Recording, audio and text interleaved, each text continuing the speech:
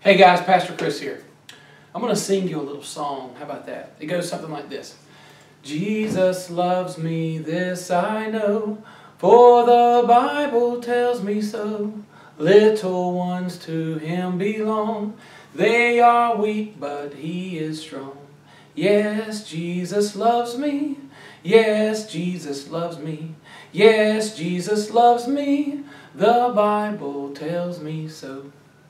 I believe that the Bible tells me that, but I don't know about you, but there's times when I don't have trouble telling other people that Jesus loves them, but I got to be honest with you, there's times when I struggle with that because I wonder, why would Jesus love somebody as bad as me?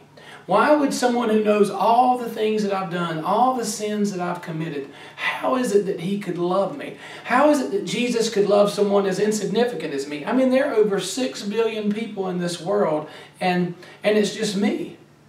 But yet what we find in the Scripture is that Jesus, from the very beginning, has shown us an unfailing love. He has told us in the Bible, yes, we know that He loves us because the Bible tells us so, but there's so many stories throughout the Bible. And not only do we find out that Jesus loves us, but we learn that He loved us before we did anything to deserve His love. In fact, He loved us, the Bible said, while we were yet sinners.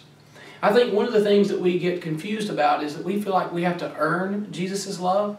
And maybe it's because you had teachers in the past, or maybe parents or grandparents in the past that made you feel like you had to earn their love. And if that was your experience, I'm so sorry. But sometimes we place that same type of ideal upon Jesus. But Jesus says, no, there's nothing that you did to earn my love. In fact, I loved you first, the Bible tells us. We see that in 1 John chapter 4 that He said, I loved you before you knew me.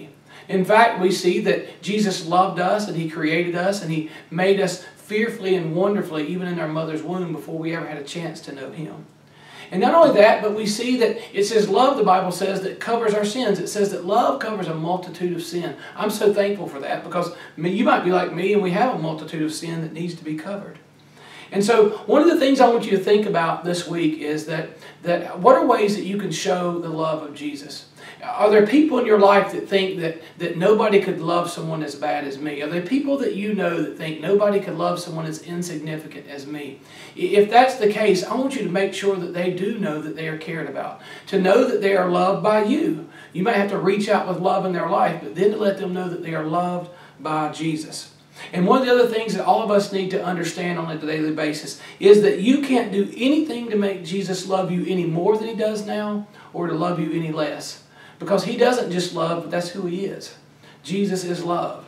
And I'm Chris Clonson. I'm so glad that Jesus loves me and that Jesus loves you.